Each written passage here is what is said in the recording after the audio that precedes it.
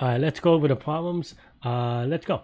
Q1, number of good pairs. Hit the like button, hit the subscribe button, join me on Discord, and let me know what you think. I finally did well in this contest, so pretty happy about it, relatively. But yeah, number of good pairs. So this one is just actually brute force, right? So the first thing to notice is that n is 100. So that means that you can get away with n square, or even worse if you really need to, but I don't think you do.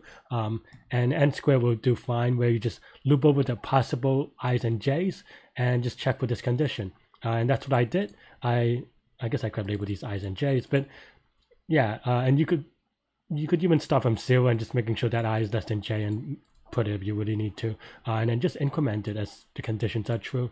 So yeah, stay tuned for the video portion of this, or me doing it during the contest. Cool.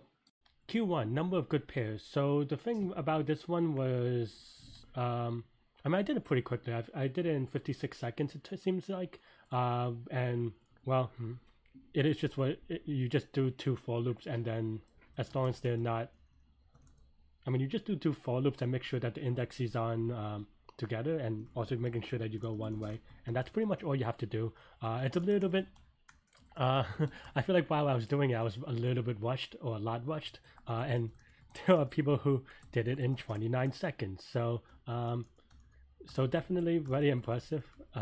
Like, I'm typing as fast as I can. Maybe I could have used a little bit better. But that said, you know, I'm not going to try to save 5 seconds by not running tests and checking it, because that might cost you 5 minutes, and it's